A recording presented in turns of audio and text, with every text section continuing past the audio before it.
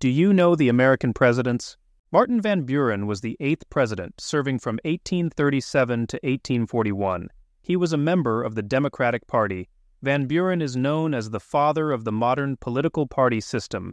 He organized and unified political factions that would later become the Democratic Party during his presidency. His administration struggled with economic challenges, including the Panic of 1837, a severe financial crisis caused by a loss of confidence in paper money.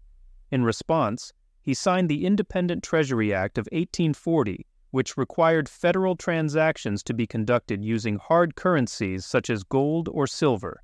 In Van Buren's farewell speech, he reaffirmed his confidence in the strength and resilience of the United States, expressing hope for its continued prosperity and success.